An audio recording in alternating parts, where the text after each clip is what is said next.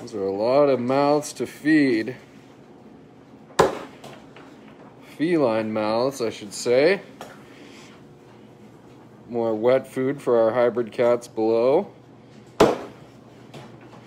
And the slam and pounding of a caretaker prepping food for two of our largest tigers here at the Wildcat Sanctuary. Welcome, everyone.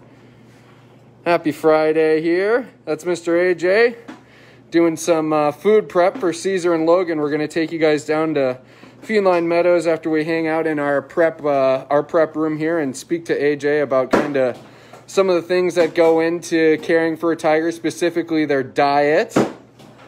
And yeah, we're going to get the scoop from AJ and kind of celebrate Tiger-thon the second day here. Always love showing everyone the diet board. That's about a 5-foot tall whiteboard that's chock full of diets for our 100 plus cats here at the Wildcat Sanctuary. And you can see the amount of detail for each cat. We have little kind of notes written by them as well. And then I look behind one of our interns over here, and that's not just that's not all the cats. It is the DAC Hybrid Haven, excuse me. AJ, thank you for correcting me. Hybrid Haven, where a majority of our hybrids are housed. That's they get that entire board, so you can really see, for example, how intricate some of their diets are as well. So AJ, what's going on, mister? You're doing some food prep for Caesar and Logan. I know they got half of their diet this morning, and we're going to do this special live post, so here's the other half for them now. Yep, so we got their fed half of this morning, and we just cut some chicken in half for them, so we can give the folks at home a little more feeding to watch. Nice. So we primarily feed them chicken or beef. Today's a chicken day, so we got all our thighs out, and I was just chopping them in half for the guys. So we have, chicken and beef mostly, pull it out of the fridge. Yeah, so obviously everybody knows about the big freezer that we got new last year.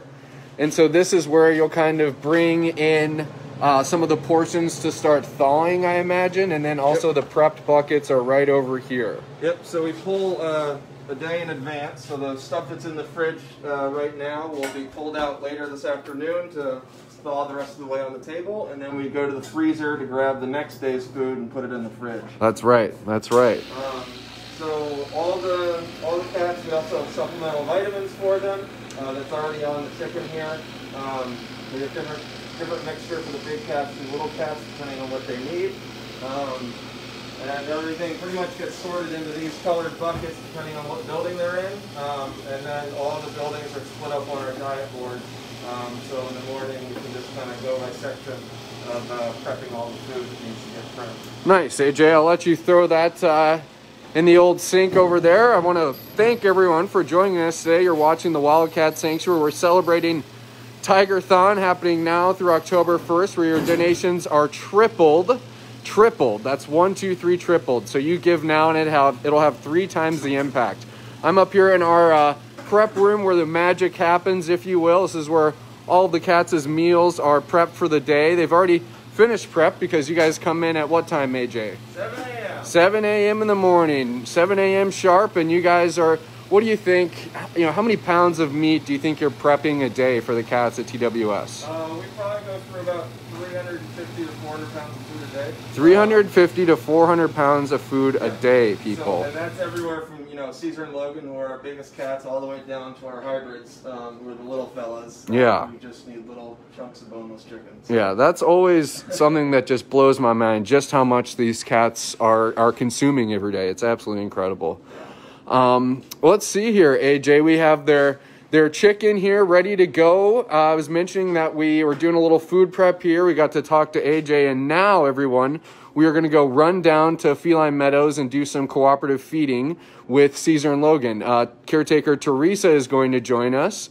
And yeah, we're going to call that part 2 of our live post.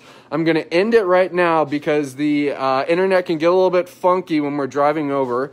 But I'm going to encourage everyone just to stay right by your phone, your computer, your tablet, whatever. I'm going to go live in about 3 to 5 minutes. So hang tight, everyone. Our part 2 of our tiger feeding post for Tiger-thon will be happening shortly. So we'll see you all in just 1 second.